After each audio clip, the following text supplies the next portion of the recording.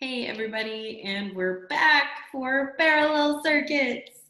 So let's go ahead and move forward. Um, we are going to talk parallel circuits for the moment here. I'm going to talk a little bit in the screen sharing on the characteristics before we get started here. Oops. It's on the wrong piece. Give me 1 second. Sorry about that, guys.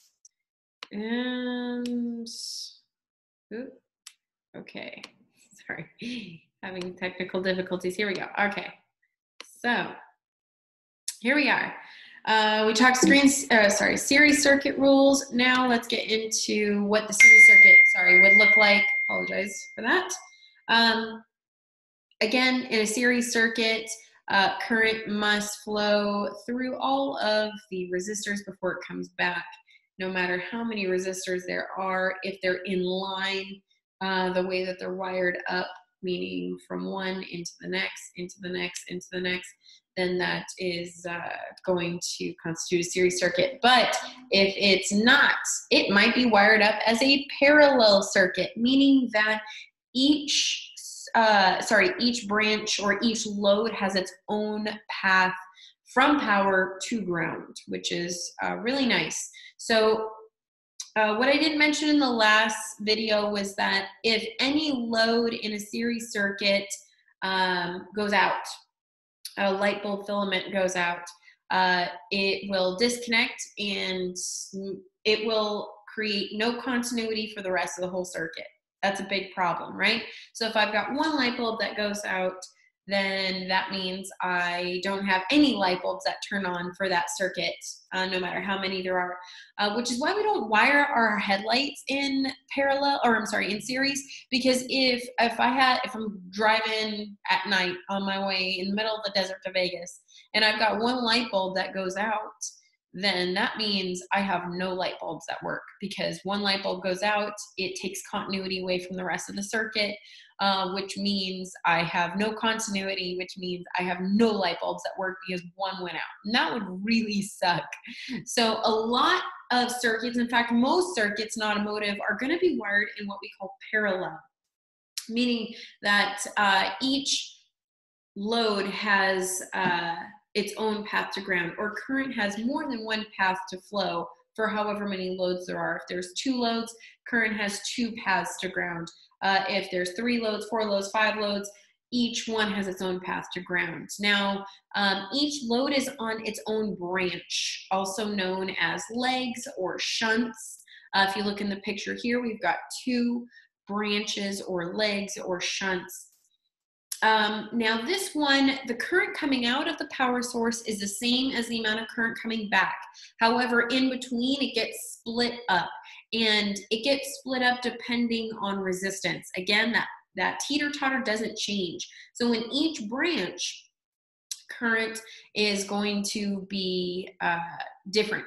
So if I have more resistance on one branch, the current's going to be low. If I have less resistance on another branch, then the current's going to be higher. So those are just some characteristics. Let's talk about some rules for our parallel circuit here. Total circuit resistance at TCR, it's not the sum of resistors this time. So it is generally going to be always lower than the lowest resistor in the entire circuit. So if I have one resistor that has its own branch that's 100 ohms, and I've got another resistor that's 50 ohms, and then I've got another that's 10, and then another branch that has 1 ohm, that means that the total circuit resistance in that entire circuit is going to be less than 1 ohm. And that has to do with the way electricity works. So electricity will always take the path of least resistance because it's lazy, like me sometimes. So if it has the opportunity to take a path of less resistance, it's going to. So in a parallel circuit, what dictates how much amperage goes through that whole entire circuit is going to be the lowest resistor. And hopefully that makes a little bit more sense as I draw the circuit.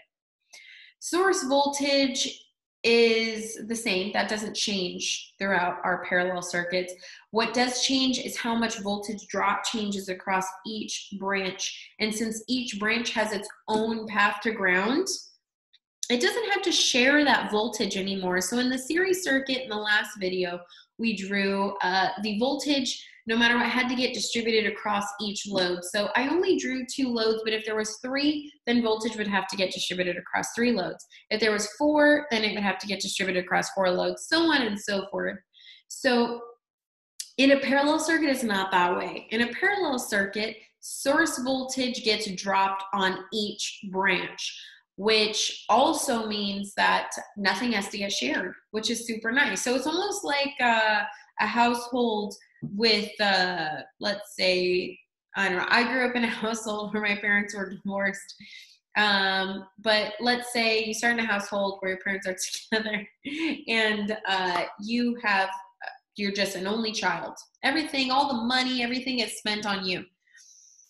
Well, when you have a younger sibling or a sibling that comes after you, you'll notice that, or you have noticed that the money has to get distributed now. So you have the same amount of source money, right? Your parents didn't start making more money because they had more kids, but you had another mouth to feed. So that same paycheck money had to now, instead of getting distributed across 1 kid, gets distributed across 2 kids.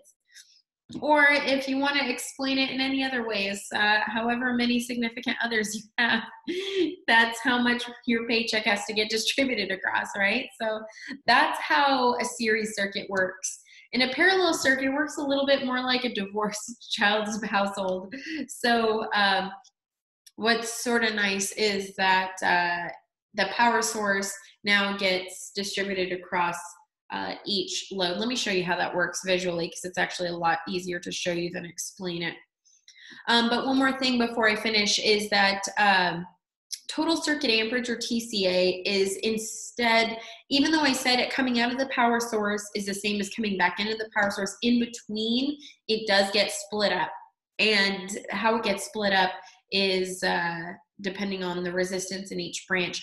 But the sum of all current values, or the sum of each branch current value, is going to equal your total circuit resistance. So again, whatever comes out of the battery is going to come back into the battery as far as amperage is concerned.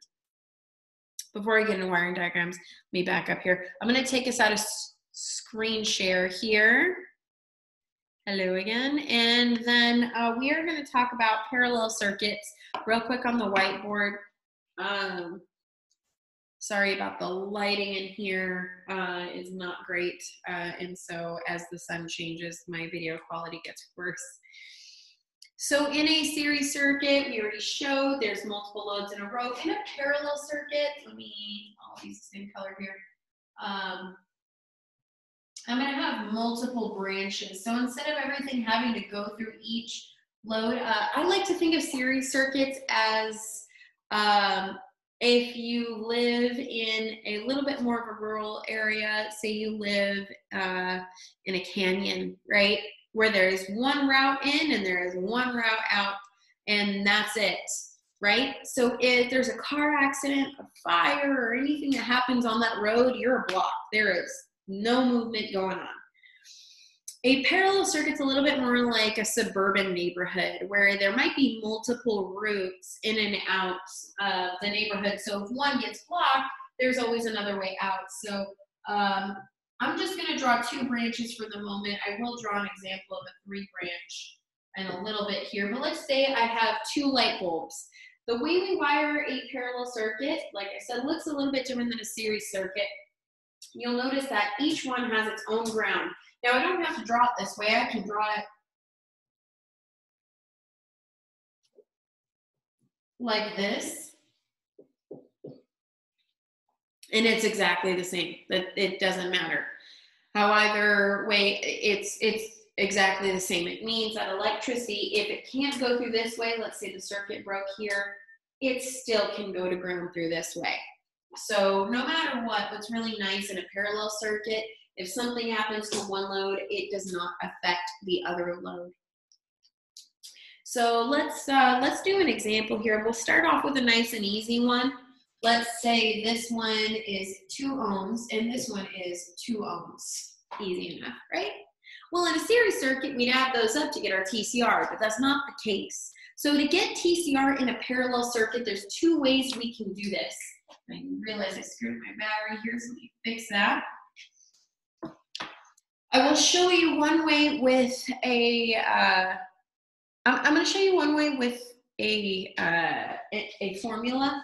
It's a little bit harder. The math is not super hard. It's actually fairly easy. But I'm going to show you that way, and I'm going to show you the easier way, and the way I actually prefer, just because, again, I'm lazy sometimes, if at all possible. So we'll show you the formula, and then we'll go ahead and show you the, it's called the hand method. I believe your book calls it the hand method as well. The formula to get TCR in a parallel circuit, and I know you're thinking, wow, well, to get TCR in the other circuit, in a series circuit is so much easier. You're right. But in a parallel circuit, it's not. So to get TCR in a parallel circuit, there's a little formula that is R1 times R2 over R1 plus R2. Easy enough, right? Well, let me back up here. Let me explain R. When we talk about R, we're talking about the resistor number. So in this case, we can call this one R1, and we can call this one R2. So it would be the value for R1 times R2 over R1 plus R2. Gives us our TCR. So I'm going to erase this because we're going to solve for that TCR here in a moment. In fact, I'll erase the whole thing. So if it's R1 times R2, that's R1 times R2. 2 times 2 over R1 plus R2. Then 2 plus 2. Easy enough, right? 2 times 2 gives us 4. 2 plus 2 happens to also give us 4. Well, we know that 4 divided by 4 gives us 1. The TCR for this circuit is 1. And I want to back up here because a moment ago I did mention that TCR is always going to be lower than the lowest resistor. We can double check that. Is my TCR lower than the lowest resistor? Well, they're both the same value, but they're 2 ohms, right? So I do know that 1 is lower than my lowest resistor. So I know that I'm correct there. That's how you get TCR. So I'm going to throw up TCR here as 1 ohm, so we don't forget that. But I'm going to show you the easy way. So the only problem with that formula is that it only works for 2 branches. If I had 3, 4, 5, 6 loads, I'd have to use another formula. So the formula for that is 1 over, and it's actually a reciprocal formula, so it's 1 over 1 over, but 1 over R1 plus 1 over R2 plus 1 over R3 for however many loads I have. We call this the reciprocal formula. So I'm not going to get into it because your electrical class is going to get way more into this formula. You're going to need to know it later on for when you do go to solve for the voltage, because sometimes in the book it won't give you the voltage. I'm not concerned about that right now because in the tune-up class we know exactly how much voltage we have all the time. I'm not concerned with that. But what I would have to do is I would have to R1 and R2 in this case would be 1 over 2, and then if I had 3rd, 4th, 5th branch, I would put whatever those are, find the lowest common denominator, figure that out, then use the reciprocal to figure out my TCR. If you're a math person, it's not that big of a deal. If you are already like, whoa, this is giving me anxiety, don't even worry about it. Pretend like I didn't even talk about it. We will get into that and walk you through that step by step in an electrical class. I don't want to get hung up in this because this is a tune-up in electrical class. This isn't a performance class. The reason why I'm even going through this stuff is because I want you guys to understand the fundamentals of electricity without getting too crazy.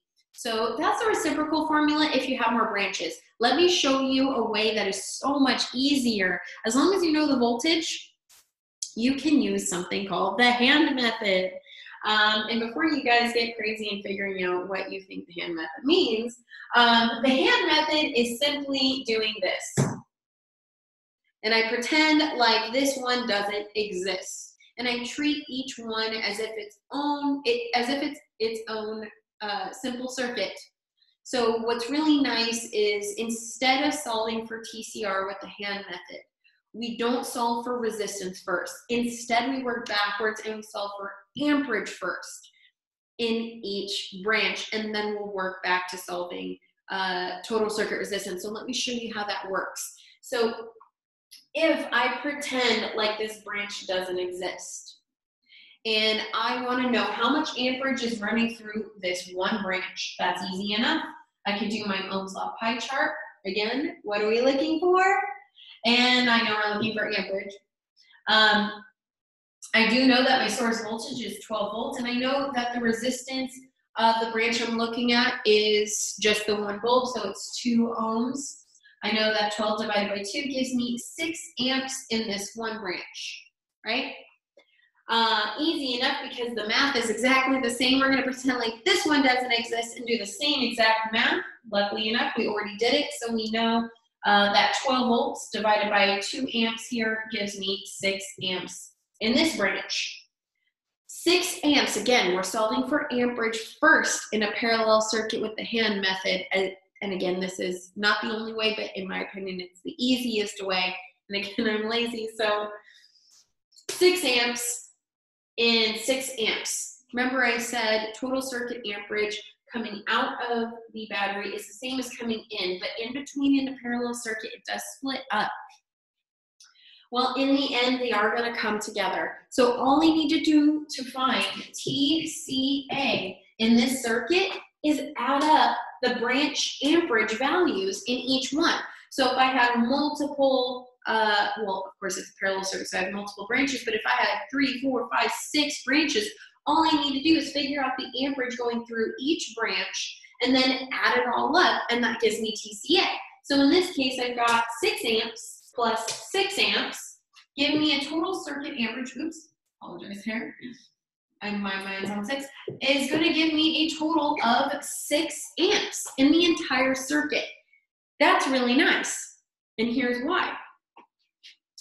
I don't know my TCR yet, but I do know my TCA. So I'm going to go ahead and get rid of this here. Again, if you don't understand how I got any of those numbers, please rewind and try to rewatch the videos, and hopefully if you have any questions, let me know, and I will try to address them as we go. I'll do a couple examples here before I finish up. The TCA, now that again we're working backwards, we're finding TCA for the hand method rather than TCR. Now that I know, again, Ohm's law says if I know any two, I can figure out my third. Well, what are we looking for? Resistance. So I'm going to put a question mark in my resistance category. I do know that I have 12 volts in my source voltage battery, and I do know, since I already figured this out, I have a total circuit amperage of 12 amps in the entire circuit. Well, if I've got 12 volts divided by 12 amps, that means I have a total circuit resistance of 1 ohm.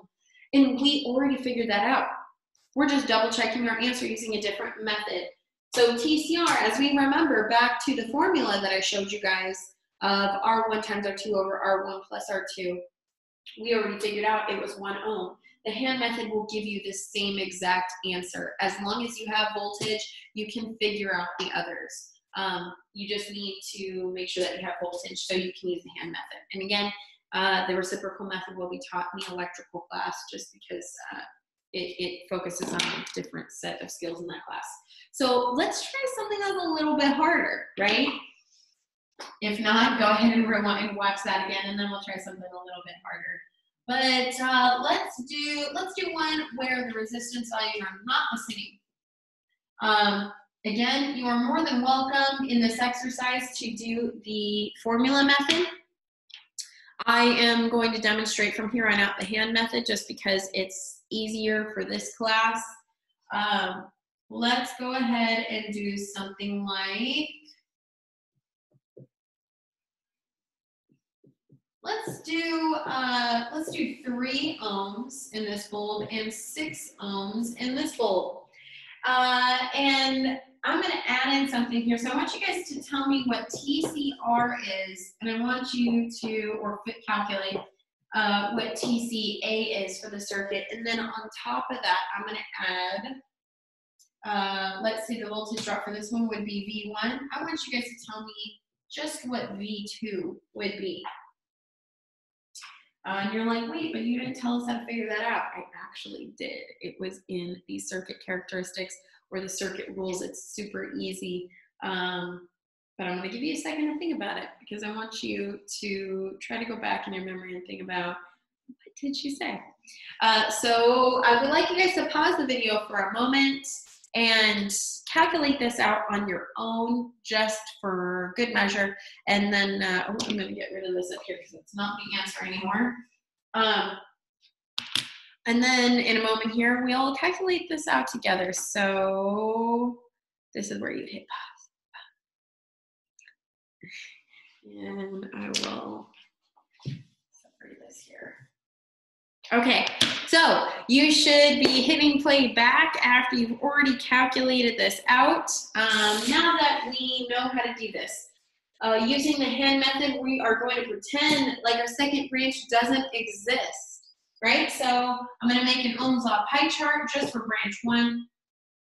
What are we looking for again? We're looking for amperage for each branch. I do know that I've got 12 volts of source voltage. I do know that the resistance, oops, I totally screwed that up. The resistance right here for this one bulb is 3 ohms. I'm going to go ahead and put 3 ohms here. All I have to do is divide. 12 divided by 3 tells me that in just this one branch, I have 4 amps, right? Nice and easy. Well, my source voltage isn't going to change, but my resistance is going to change. So using the hand method, we're going to pretend now that this one doesn't exist. And we're just looking for the amperage in this one branch. Well, I know I've got 6 ohms. So I'm going to go ahead and put 6 ohms in my category here. 12 divided by 6 ohms tells me that in just this one branch, I have 2 amps running through it. Higher resistance, less amperage. Less resistance, more amperage, right? Kind of back to the teeter-totter. It's that same fundamental knowledge. And again, TCA is easier to calculate first. So since we kind of already did that, all we need to do is now add these suckers up.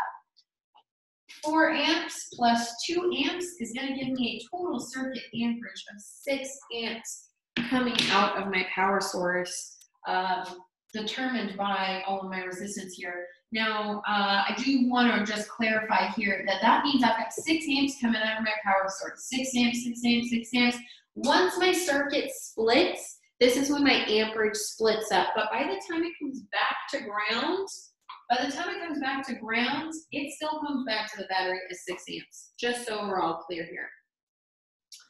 Now, Ohm's law pie chart says that I can use any 2 to figure out my third. So if I want to know what TCR is, total circuit resistance, I need to fill in, first off, what am I looking for? I'm looking for resistance, right? I do know that my source voltage is 12 volts. I do know that my amperage for the entire circuit is 6 amps. So therefore, I am going to, I'm going to go ahead and switch videos here. Oh, actually, hold on. All right, so I'm going to have 6 amps for the entire circuit divided by 12 volts is going to give me a total circuit resistance of 2 ohms in the circuit. Again, checking out that if I want to double check my resistance here, we can look at, I've got a 6 ohm bulb and a 3 ohm bulb. The rule for my parallel circuits is that I have my total circuit resistance needs to be lower than the lowest resistor. Well, I'm pretty sure that 2 ohms is lower than 3 ohms, right? And that's where we're at on that to double check our answer for TCR, and that's easy enough to figure out. I'll do one more branch or one more parallel circuit with 3 branches just to test you guys. But one more thing before we finish. We never talked about V2, right? Well, let's talk a little bit about where voltage drops. So voltage is going to drop where work is being done. Is it dropping across the fuse? Nope. Or across the switch? Nope. No work is being done. No light is being emitted. No heat is being emitted. No noise. Any of that stuff. So no voltage has dropped yet. No pressure has dropped. So if I was going to check, I should have 12 volts right here, right? Throughout the circuit, nothing has dropped. Now, once we go to do work, the voltage will come down here, and it doesn't have to split. I have source voltage here, and I have source voltage here as well, because no work has been done there yet. However, here and here, work is being done before it goes to ground. So I will have 12 volts coming in, and am I allowing any pressure going back into the battery? No. So that means coming out of my bulb on each branch, I am going to have 0 volts. Same here, source voltage coming in and 0 volts coming out. So no matter what, in a parallel circuit, what's really nice, no matter what, voltage drop is always the same. It always uses the entire amount. And so in our case, it's going to use 12 volts every single time. On the first branch, it's going to use 12 volts. On the second branch, and if I had a million branches, it will use 12 volts across each branch. So I don't even have to calculate it. V2, V3, V4, V whatever, it doesn't matter. It's always going to equal source voltage. And that is how you figure out a parallel circuit. Now let's throw one more out there just for good measure. Let's do 3 branches just to make things fun. Let's do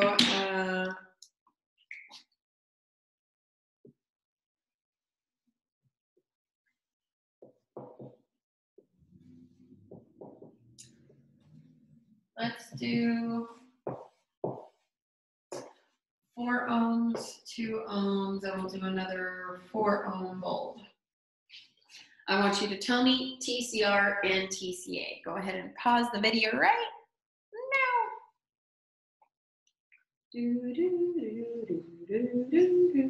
All right, did you figure it out? Cool. So again, working backwards, I'll use another color here.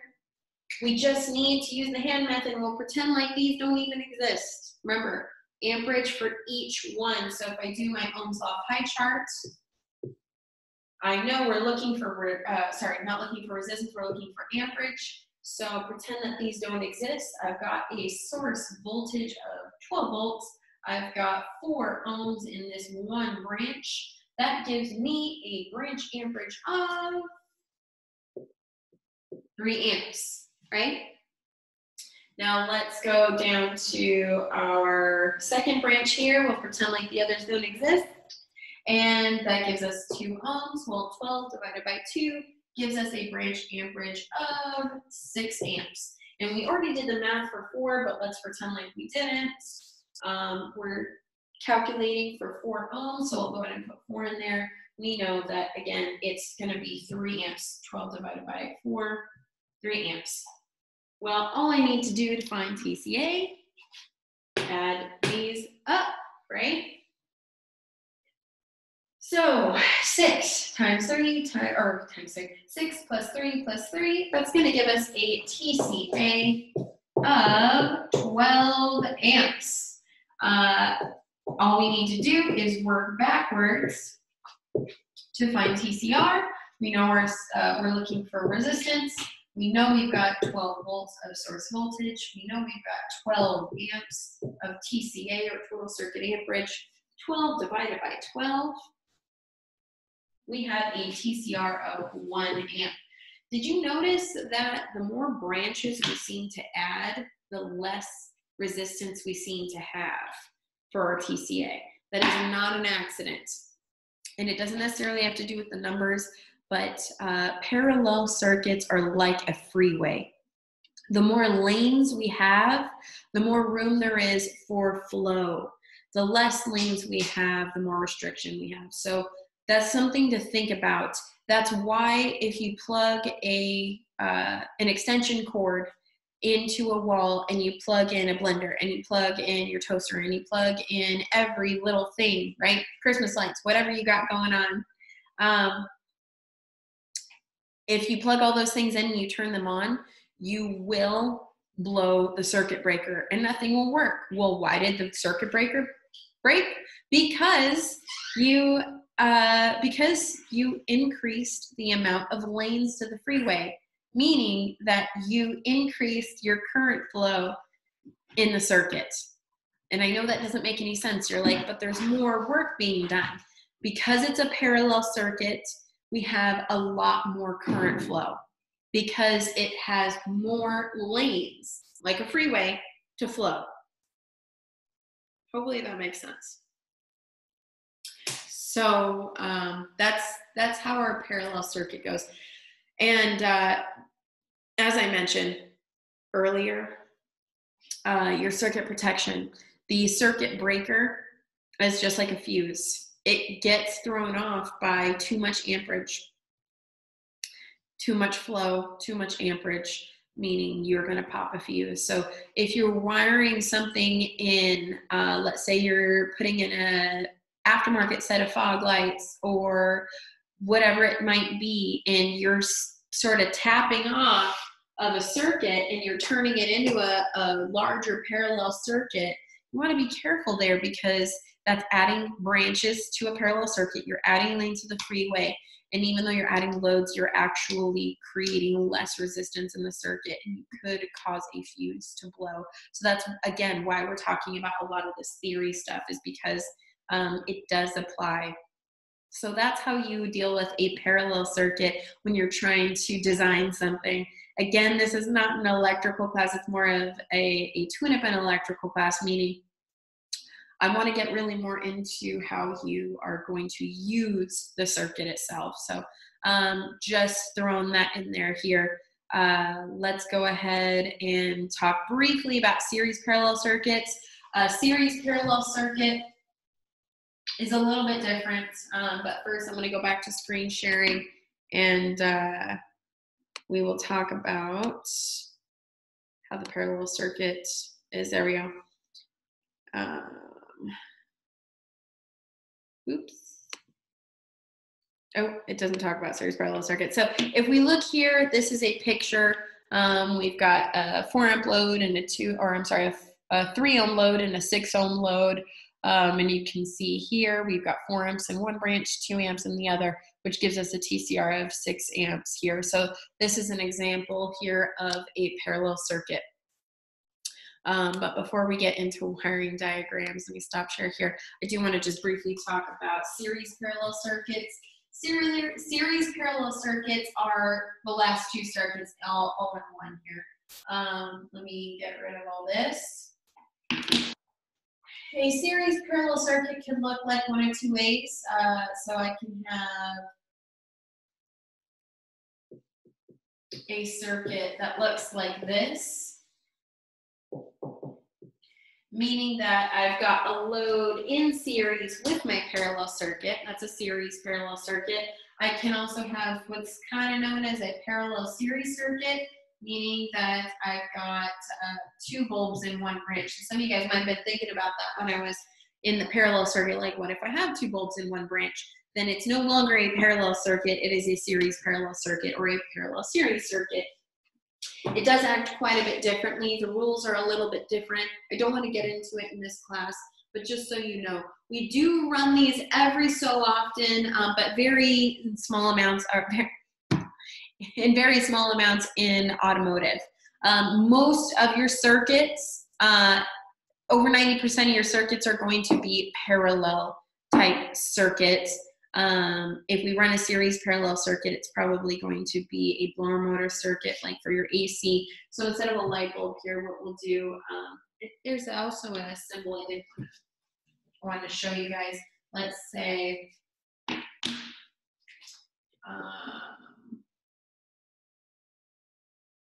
I've got a motor here.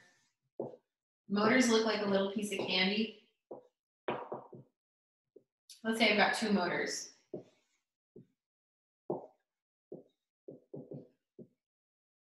like that.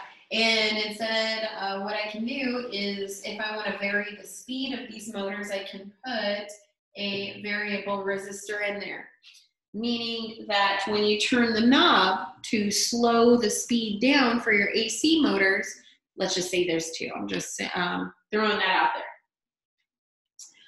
What I can do is I can increase the resistance here. If I increase the resistance here, the voltage coming out is going to be less. Therefore, these motors will spin slower. And the current is also going to be lower. If I lessen the resistance here, it acts, I've got more voltage coming out, which is going to increase the speed of these motors. So without getting too crazy into things, that would be where you might see a series parallel. But they are sort of sprinkled about in the car. You see them a lot less around than you do normal parallel circuits. Your brake lights, your headlights, most things are in your vehicle are going to be a parallel circuit. Most of your series parallel are dimmer circuits or for slowing things down, but that's parallel circuits. I'm going to go ahead and stop the video here, and the next video will be on wiring diagrams. I know this is super lengthy. Thank you guys for hanging in there. Normally, this would be 2 weeks worth of lectures. That's why there's so many videos. But we're sort of pressed for time and trying to catch up and all that good stuff. So let's go ahead and continue through. The next video will be wiring diagrams. I may end up throwing this up tomorrow. We'll see how late this goes.